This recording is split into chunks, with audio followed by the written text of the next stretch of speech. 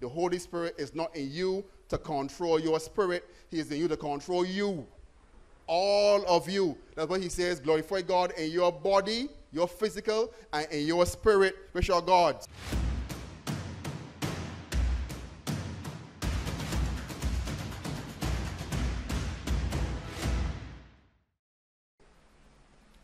First Corinthians chapter 6, verse 19 and 20, and it reads, "Or do you not know that your body is a temple of the Holy Spirit who is in you, whom you have from God, and you are not your own? For you were bought at a price. Therefore glorify God in your body and in your spirit, which are God's." We are living to glorify God. That's the reason why we are here today again. Living to glorify God. We are pushing this forward because we want to understand who we are. I guarantee that if you don't understand, you cannot do what is required of you. I remember my teacher at skill training will always come around from bench to bench. And he's one of those men that was very firm, but he was a nice man at the same time. And when he comes around, you listen to what he has to say, because if you say that you understand, I'm sorry for you, he's going to leave you alone. Go to the next bench. You better have work to show at the end of the day that you understood what he said. So when we understand, I believe then that we can execute, we can live out, we can flesh out the things that God wants us to flesh out. When we don't have the knowledge, then we are in darkness. So we live it to glorify God. So Paul says that our bodies are a temple, not is a temple. He says, or do you not know that your body is the temple of the Holy Spirit whom you have from God? So my body is the temple of the Holy Spirit. So my body is holy. And that's what we have to understand. Our bodies are holy. I know last week we looked at the power of God in our lives, and that the power of God in our lives not only empowers the spiritual part of our lives, but he empowers everything about us. I want to look now at the holy aspect of our lives, because God dwells in us now today, and we have to understand what that really means and how we are supposed to carry ourselves. Now, we looked last week too at the tabernacle, we looked at the temple, and then we look at ourselves. God moved from the tabernacle, he moved from the temple, and then he moves to us. Let's go back now to the tabernacle in Leviticus chapter 8, verse 10 to 12. We're looking today that the tabernacle and all that was in it were holy. The tabernacle and all that was in it were holy. It says here, also Moses took the anointing oil and anointed the tabernacle and all that was in it. He did what? He took the anointing oil and anointed the tabernacle and all that was in it, and consecrated them. What does the word consecrate means? It means to make holy or to set apart. So in this case now, this church here, or this sanctuary, was built for God. We call it the house of God. It was built for God. It wasn't built for video games. It wasn't built for horse racing. It wasn't built for school, even though school was in it sometimes. It was built as a house of God. It was consecrated or set apart for worship of this God. So if something is consecrated, it is holy or it is set aside for a particular use. So the tabernacle was anointed with oil, and it was consecrated. He sprinkled some of the oil on the altar 7 times, and he anointed the altar and all its utensils and the lever and its base to consecrate them. And he poured some of the anointing oil on Aaron's head and anointed him and consecrated him. So Moses is anointing the tabernacle and all that was in it. So this building here that we have was, as I said before, dedicated to God. So the windows and the doors are anointed. They were set apart. The lights that we have in here, the speakers that we have in here, all these things should be set apart for God. Now, this was not made by a Christian. This what I'm speaking through right now was made by some secular man, microphone. This is set apart for God today. This is being used for God. Everything that we have in this building is set apart for God. The fan that is keeping you cool is set apart for God. These screens that we have here and the one behind here, these were not designed by Christian people. They were designed for the average person, but we have them in the house of God and they are set aside for God. They're holy. You following me? I want to read it one more time. Moses took the anointing oil and anointed the tabernacle, the whole tabernacle, and all that was in it. So everything in the tabernacle is anointed and consecrated. He sprinkled some of the oil on it, on the altar, 7 times, anointed the altar and its utensils. So all the altar, everything that was being used there, he anointed all of those things and he consecrated them. He poured some of the anointing oil on Aaron's head and anointed him to consecrate him. It tells me something. Not only the temple was holy, but persons working in the temple had to be holy as well. So the brother Aaron, who was the first high priest, was anointed because you're in a holy place, you have to be holy. You still here? So the tabernacle and all that was in it were holy. Exodus 40 and verse 9 says, and you shall take the anointing oil and anoint the tabernacle and all that is in it, and you shall hallow it and its utensils, and it shall be holy. Again, repeating itself. Everything in the tabernacle was holy. Everything was set aside or set apart. Numbers chapter 7 and verse 1. It says, now it came to pass when Moses had finished setting up the tabernacle that he anointed it and consecrated it and all its furnishings and the altar and all its utensils, and he anointed them and consecrated them. When he finished building, he anointed it and he consecrated it. This is the temple. Why? Because God wants the tabernacle to be holy. So we have the tabernacle being holy, and now we have the temple as well. 1 Kings 9 and verse 3 says, the Lord said to him, I have heard your prayer, this is Solomon, and your supplication that you have made before me. I have consecrated this house, which you have built, to put my name there forever. And my eyes and my heart will be there perpetually. So the temple and all that was in the temple was holy. The tabernacle and all that was in tabernacle were holy. And we have to understand too that the body and all that is in it has to be holy. Don't forget, we are saying the progression. God moved from tabernacle to temple, and God is now saying that the temple that we are is holy. Repeat yourself, Pastor. The tabernacle was erected, it was holy, it was sanctified. The temple erected, it was sanctified, it was holy. The Bible is saying here now to us that we are the temple of the Holy Spirit. So we are supposed to be holy and set apart just as the tabernacle and the temple were. Exactly. Psalms 103 verse 1 says, bless the Lord, O my soul, and all that is where within me, bless his holy name. Bless the Lord and all. All. So the same way how we have, I said there's now the doors and everything sanctified. The body is not made up of, is not one organ. The body is made up of many parts. So everything about me is supposed to be holy. Everything about you is supposed to be holy, because you have to understand something first of all, that God purchased you if you are a Christian, and you should dedicate yourself to him. So the day that we became Christians is the day that we ceased being our own master. God purchased us. And now God has given us the anointing, the Holy Spirit on the inside of us. And he's saying, bless me with all that you have. Bless the Lord, O my soul.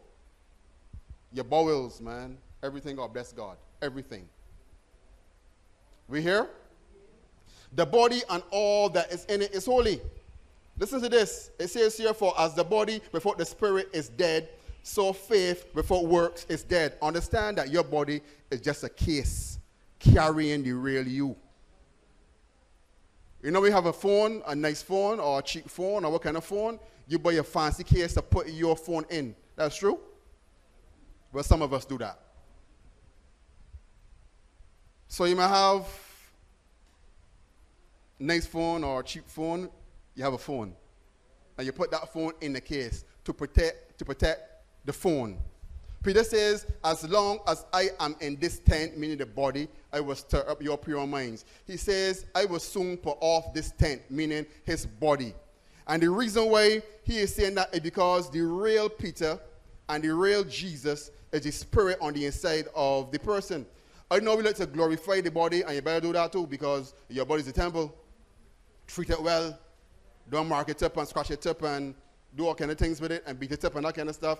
Is a temple. Treat it well. But it says here, as the body before the spirit is dead, so faith without works is dead. Paul says here, for you were bought at a price, therefore glorify God in your body and in your spirit, which are God's. Why he says body and spirit is because you, that I can see, there's a spirit on the inside of you. So the real Erin is a spiritual person. Let me use mom. But mom that we saw in church is not mom. That's mom's body. That's mom's tent. To be absent from the tent is to be present with God. So we were celebrating mom, having a funeral for mom, a send off for mom. Mom was present because she was no longer there in the body. She was absent from there. It's good to be absent and present with God. Bad for us, but good for God. So Paul is saying, glorify God in your body and in your spirit. That's what the Bible says. That's what the Bible says, that we should present our bodies as living sacrifices. When you spread out your body as a living sacrifice, God has your spirit, God has your mind, God has everything about you. Everything, not a part of you. And I said last week, the Holy Spirit is not in you to control your spirit. He is in you to control you. All of you. That's what he says, glorify God in your body, your physical, and in your spirit, which are God's. So all of me is to glorify God. This song says, he wants it all. God is saying, love me. Love me with your whole heart. He wants it all today. Serve me with your life now. He wants it all today. God wants all. God is not a piece of God. God doesn't want a piece of you. God wants all of you. God wants all of me. So I'm saying to you, when he set up the tabernacle, he consecrated the whole tabernacle and all the utensils in there. Then when he's dedicated the temple, he sanctified that and everything that was in there. God is saying, I want all of you as well. You know why? I purchased all of you, not piece of you. We still here, people? Glorify God in your body and in your spirit. Which are God? Which are God's, rather. So I say, watch what you watch. Watch what you watch. So our eyes then are a part of us. We can't go through every part of us and go through a couple today and let you all go home. Watch what you watch. David says, I will set nothing wicked before my eyes. I hate the works of those who fall away. It shall not cling to me. You have to watch where you watch. No. Nowadays, we live in a strange world, and the things that we have never seen in my life that are happening now, advertisements now had ladies kissing ladies, men kissing men. Movie can't go good without somebody cursing somebody or somebody in the bed with somebody or somewhere with somebody. We have to understand that we have the power over the remote. I get it and turn off that. I will set nothing wicked before my eyes. That's what the Bible says. This is the standard for us. So I'm saying, if you are a temple, you cannot allow things that are not godly to fill your temple. Set nothing wicked before your eyes. Some of the things that people send you on your phone are not good things. You know that? You know that. And sometimes before you get too far, just delete it. In other words, you may end up like David peeping at Bathsheba, and before he just delete that, he can invite her to come. And all hell break loose. You following me? So, delete the thing quick before it catches you. So watch what you watch. Watch what you play too. Got to tell my children that many times. Play the games and stuff. You have freedom to play games, but understand that they got some games you can't play either. Some games not pretty. I'm not going to spell them out. I'm saying to you, if you're a temple of God, you have to understand that everything that you do is either blessing God or having God's spirit under pressure. You following me? You want that if you invite somebody into your space, that they feel comfortable in your space. God is in me. I must make sure that he feels comfortable in me, at home in me. So watch what you watch. And also keep your hands clean. This is not sanitizer. This is not soap. This is not what the Bajans call squeezy. Because for instance, you know, Bajan is a Bajan when every soap liquid is squeezy or breeze. Squeezy go on since I was a little boy, but it's still called squeezy. Whoa, that's a Bajan for you. Keep your hands clean. The Lord rewarded me according to my righteousness, says the psalmist. According to the cleanness of my hands, he has recompensed me. Now, this is not only hands in the sense of my literal hands. This is my life. But we're talking about having a clean hands and a pure heart. So we want to that your hands too, because you got to be careful with your hands, because you could be in a place working and things that are not yours may come home with you.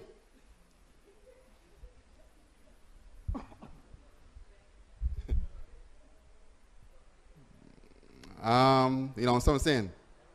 We don't want anybody's goods to be in your house. Remember what happened to Achan? Achan had some things that were not supposed to be in his house, and he caused Israel to be in trouble. No, we have to be careful. The Bible says, don't bring any accursed thing in your house, lest you become accursed like it. So you have to be careful. I remember something that I did that I don't normally do. These cars that you have nowadays come with donuts and not a spare tire. I don't understand where that came from at all. So you got a flat tire, you got this little foolish thing on your car, and I went to a place, an establishment, I won't call any names, and there was a guy there that normally puts on wheels, and I asked him about a spare tire. He said he has one that he can sell me. No worries. I met him, and I bought one for him. Feeling good. One night I drove, and I going to Ellerton playing field. Not Ellerton, sorry. Bethel? Draxall? Right, that playing field there. A bus was coming down. I pulled one side, and the tire got hurt. Had to get that fixed. One. I said, okay. Now I go into Oldbury, go towards the airport, and boops again, and the whole inside the rim broke off, and it went no flat. I said, yes, Lord, you're speaking to me. This is a hot tire that I got on my car. God is saying, Wendell, take this thing from off of your car, because it's not legal, it ain't good. Pelt it away. You went and buy something that is not right. That's the conclusion that I had. That was something that, listen, I have never had I have 4 tires that the car came with, and they're still on there today. That one was the only one that got hurt twice. Marshall, God said, take it off of this. I said, all right, Lord, I take it off permanently. I want clean hands. You got to be careful where you buy things from too now. You know what I mean? You may buy things and you feel it's a bargain, and then only curse your house. Keep your hands clean. So basically, watch your lifestyle and watch your dealings. Many persons come to me because I'm a joiner carpenter, and they come with square. You want square, Wendell? Not from you. Man passed me, he building a house. He man passed me, and the man got a whole trunk full of cement. You want cement, Wendell? Not from you. I can visit this hardware store. Not you. My man got a whole steel. Not you. I keep my hands clean, boy. Next to know the part that my house that the house that the cement get cast with, no. Begin to crumble or something. No, sir. I don't want that. Then I heard further down about some cement that was stolen by some guys. And I kept my mouth shut. Hot cement. Not off the press. The Lord rewarded me according to my righteousness. And if you know something is wrong and you get involved in it, you are guilty the same way. The person outside, being the watch out person, for the person inside the house stealing, is guilty the same way as the person inside the house. You can't argue that you're not inside the house. The Lord rewarded me according to my righteousness, according to the cleanness of my hands. And he has recompensed me. So God is going to bless you based on how you live. Don't forget, you are a temple. Now, I have one house. And this house has in my wife and my 2 children. I have one house. So Wendell's a house. So if Wendell does something wrong, I can trouble my house. Because they're under me. I tell you. So I have to keep my hands clean to make sure that the wife is clean and my children are clean as well. Even the dog that barking outside clean. Because what I'm saying to you is that holiness is something that covers your house, covers your dwelling. It is God is going to bless you because you are walking right. So you don't want that you do nonsense and then you interfere with your prosperity. That's why I don't cheat, I don't steal, because I understand that my help comes from God. Don't allow your tongue to defile your temple. Don't allow your tongue to defile your temple.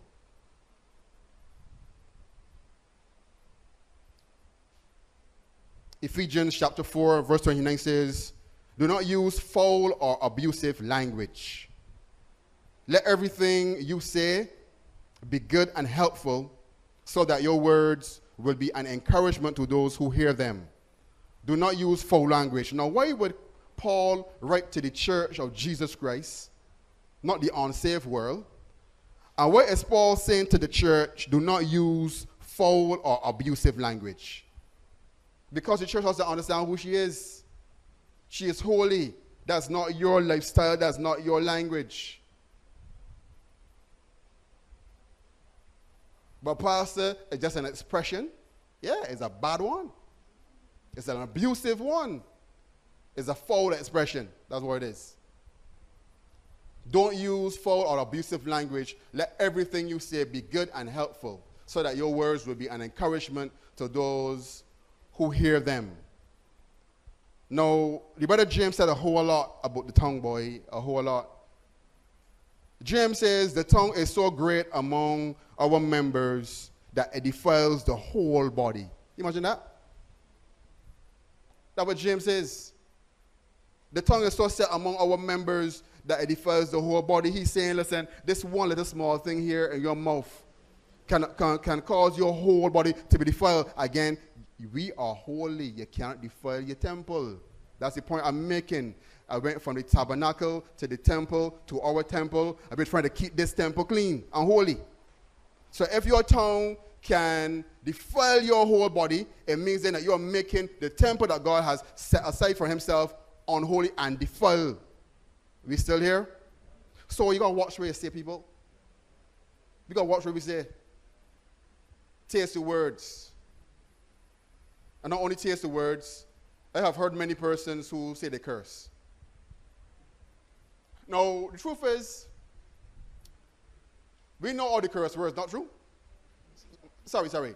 Some of them may be new now, maybe new, right? Some of them may be new. But we know all of them. But when we get in a bad position, we don't use them. But when you use the words now, according to my mind, Paul and Ephesians, that are foul and abusive, no, sir. That's not Christian speaking at all. No. You're not supposed to go there. Don't care how angry we get, you're not supposed to go there. Angry and sin not. So, the Christian then is supposed to control his or her self, and not only that, the Christian is also under the spirit that is in them control. That makes sense? The spirit on the inside of you is controlling your speech and your actions and how you operate and function with people. I'm not saying that you won't do things that are wrong, but just say sorry and go from there. But I'm saying that this is not supposed to be where we live. Now, it may be fashionable for us to entertain what is not holy. Not for me. I think that we should be straightly arrows. I'm not saying that we should be mean. I'm not saying that we are not supposed to be loving people. And I'm saying that we should have a standard that is very high. Extremely high. Because of who we have on the inside of us. Do not ever walk about the place not knowing or remembering that you have the Holy Spirit of God in you. What about your private parts, though? Haven't mentioned those. Are those holy?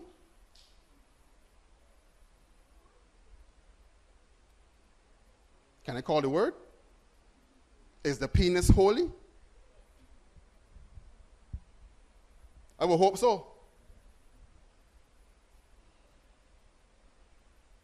So it means then that it should be kept safe until it is allowed to be used. That's PG. I want to get frank with you too as well. The vagina is supposed to be kept safe until it is allowed to be used. It's a temple. All of me is supposed to glorify God. So the question is asked again, or do you not know that your body is the temple of the Holy Spirit who is in you, whom you had from God, and you are not your own? You were bought at a price, therefore glorify God in your body and in your spirit, which are God's. So therefore, look at your other members, man. You have your hands, you have your feet. You name the members that you have. So our temple is to be holy at all times. You're supposed to be holy when you're single. Serve God with all your heart when you're single. And it's supposed to be holy when you are married. So in every aspect of life, be holy and be set apart for God. That's all the Bible here is saying. I want us to be in our heads because I believe if we understand this, this will change the way how we view everything about life. How we operate, how we function in everything.